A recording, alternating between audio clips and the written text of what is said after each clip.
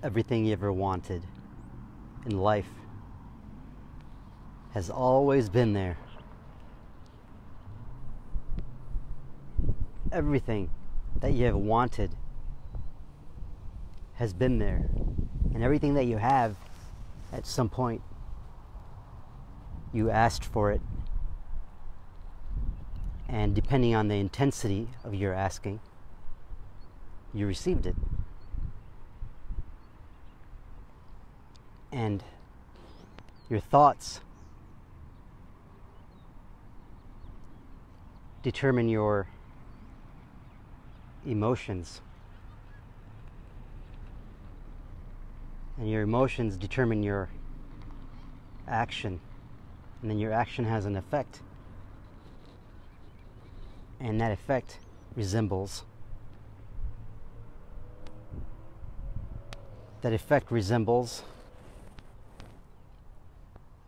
that thought. And if that thought of you and what you are is victim, limited, not good enough, needs more, needs something, then they'll start, getting more spiritual. They'll get more serious about their life. I'm in the park, by the way, because I just worked out. I just worked out in the park and returning back home, and I just wanted to share that, little thought while I was looking at those rabbits, the whole rabbit family, and everything that you see in your reality is actually it's talking to you. It's talking to you. You just have to recognize it. That's how the divine speaks to you, through understanding this illusionary reality you live in, and know it, because this is the shadow. Like what you see in the physical is the shadow of something greater in the non-physical. Just like when the sun casts my shadow here,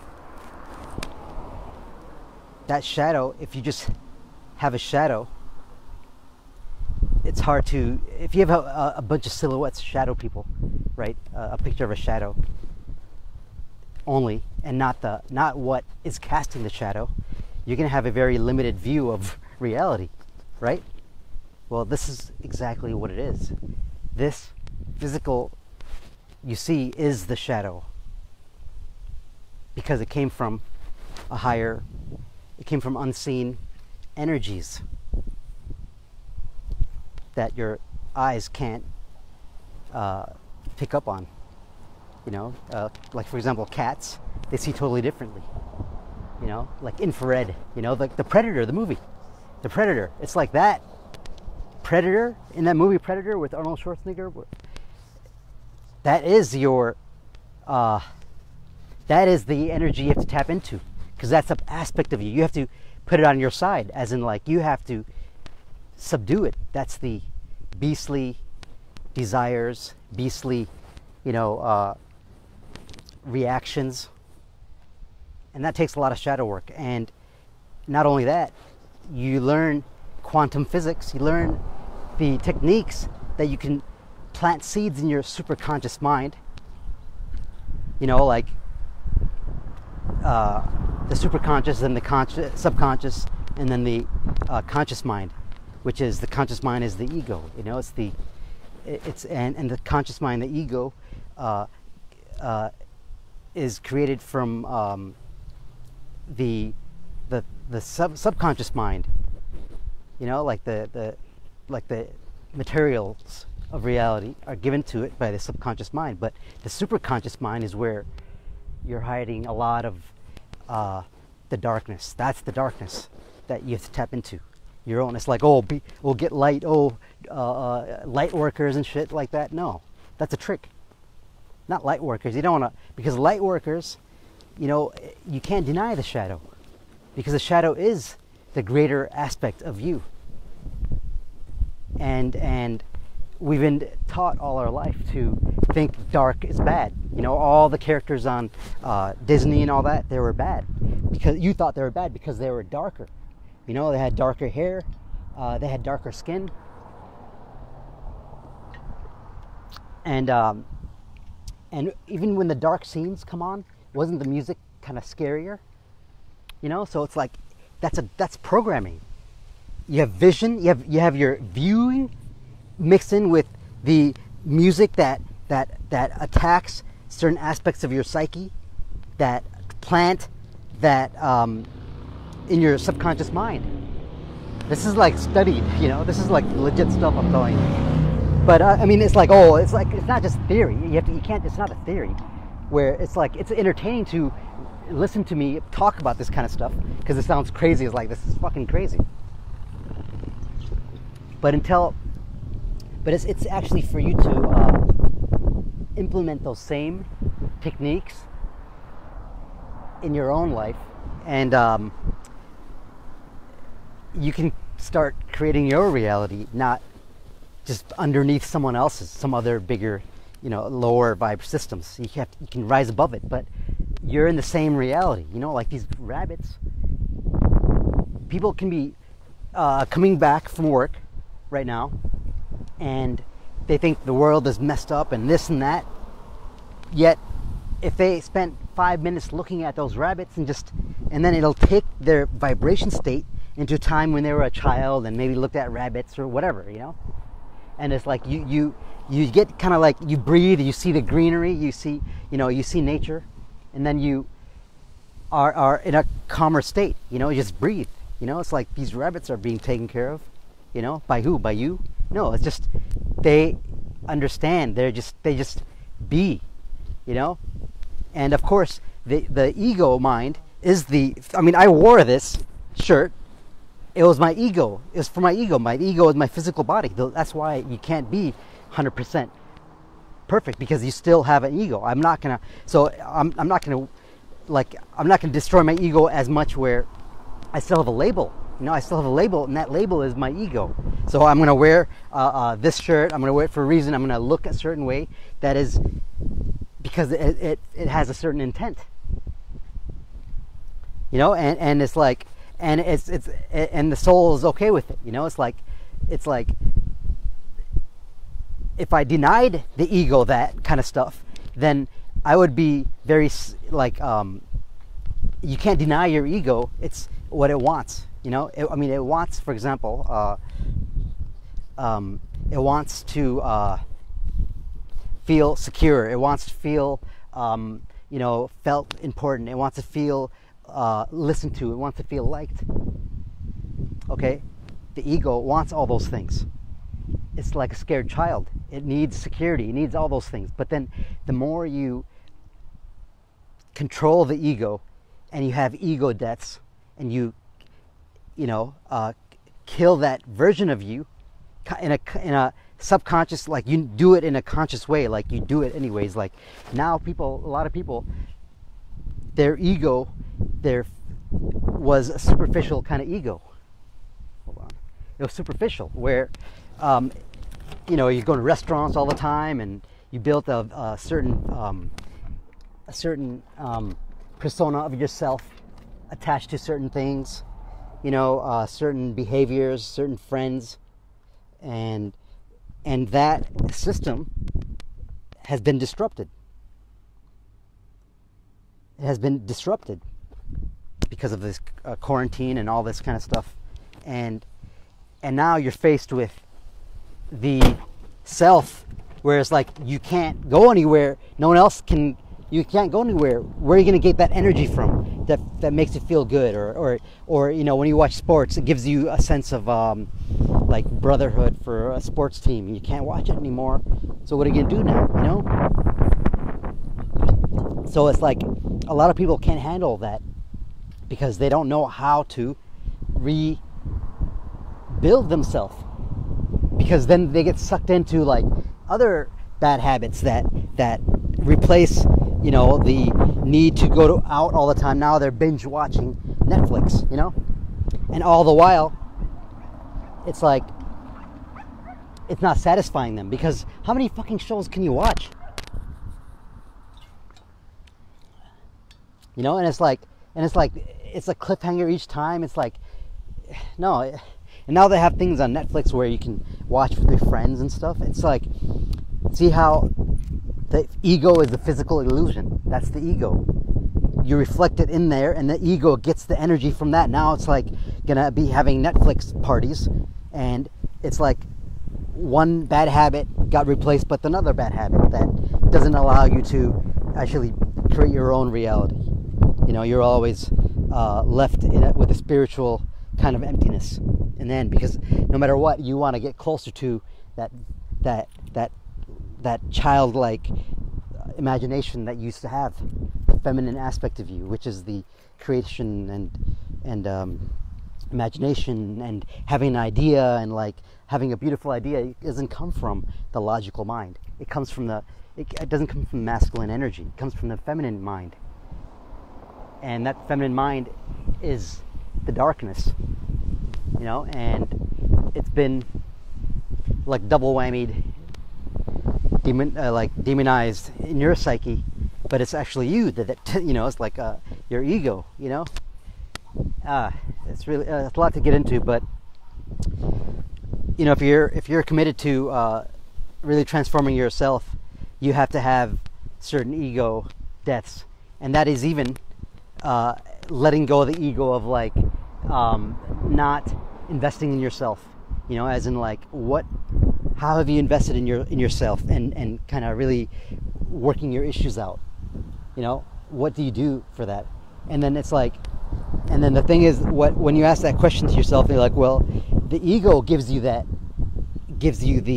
answer, you know, because it's comfortable. It gives you the answers, like, oh, well, you know, I do this, that, and it's like, it's good enough, you know. The ego gives you the answer, but that's to have the ego death.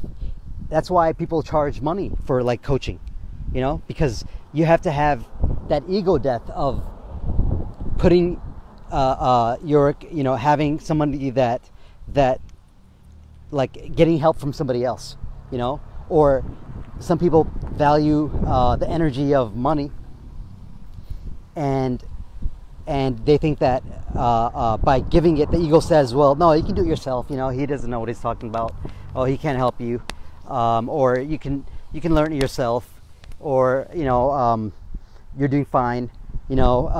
It's going to say all these things, but the fact that I'm even resonating with you, and I'm really hitting on some aspects that, you know, it's there. You know, people that have, you know, health, like, they know that they're not satisfied because they don't have that connection. And you can see it in their life, you know, like you can see it in the way they are. You can see, I mean, that's sad, you know. And because I was there, I was like that, you know, always needing approval from other people, always needing some kind of pat on the back, you know, seeking that, you know. And it's like, you're always going to seek it because nothing will satisfy you, you know. And it's like always looking for some kind of belonging, you know, from outside yourself. See, it's like, it's almost like this whole process is like getting to love yourself again, not because of an ego reason, but because you were created by the divine. You're the reflection of the divine. And it's like, you have to shift your consciousness to a higher level. That's that thing. You have to shift it to a higher vibrational state. And you can't do that without letting go of the lower vibrational state. And like steps, you go up. And now we live in the quantum where you can learn, you can really transform in a month. You can accomplish great, amazing like goals personally in 1 month, you know. I mean, that's I mean, now I'm not saying it's like simple, but I mean, realistically, you can if you are committed my hopes is to help about 10 people by the time Ramadan comes along, because it's going to be a different kind of Ramadan this time. Because a lot of people got their spirituality, that feeling of like, because they went to the masjid right here, they went to the mosque and they met people, and they, it was fun, it was like exciting, it was fun, and it's like you never go, but you see people after a long time, after a year, you see your old friends and stuff, and it's like a festive kind of atmosphere the whole 30 days, and then especially the weekends. But guess what? That's not going to be available this year anymore. Where are you going to get your samosas? You're gonna. I mean, it's going to be very, very different. And people, I believe, it's how that in these aspects, that's where your desperation comes out, and fear, and that leads to more fear, and it leads to anger, and it leads to a chaos mind, and a chaos. You don't want that. I've been there. But everything you need is within you. You just have to bring it out. You have to draw it out of you. And there's processes. There are techniques. There are techniques to do that. There are techniques to put yourself at a higher vibration. Have like these amazing epiphanies of your own life. And it's very customized. I use a customized approach to all my clients, because I read their energy. I get their chart readings. It's like a snapshot of the nafs, of the ego, of what energies was available, what was around, where was Saturn, where was this, because each of these planets signify a certain archetype, certain energy. And where was these constellations, like 12 zodiacs, right? And it's like, oh, you can't do this in Islam. It's like, no, you know what? You can. Because they're like the 12 disciples, of Jesus. And he was what? He was not the 12th, he was the 13th. Because you are the 13th. I mean, I'm getting really deep, but the thing is, there have been techniques always, but we just have been told that you can't do this because it's dark and this and that, because it's the ego that was telling you that. It was the ego. And if you're committed to learning, and really learning and knowing, not just believing in that divine within you, but knowing, and from that knowing you know more and more. How can you know the infinite? You can't know the infinite. You can't know it. So it's always a process of knowing. You're like, wow, you get amazed every day about this whole life, this whole reality, and nothing is bad. Because it's all good. You're put on this earth because if you get close to the divine, because it's within you, you're going to start reflecting more of the energy, more of the attributes, right? 99 attributes. It's literally reflected through you. And you're like a carbonized, crystalline energy entity. It's like you can program your mind to speak a certain language when you see things, because that's how your mind sees, by pictures. And you just change the picture, you change the story, you change the painting with your own paintbrush, which is your imagination. Okay? So everybody text me, not text me, but just DM me, and we can get, we can talk. Okay? Take care, everyone, and have a beautiful day, and just go outside in the front lawn, go anywhere you can, just smell the fresh air, and it's amazing. All right? Take care. Assalam alaikum.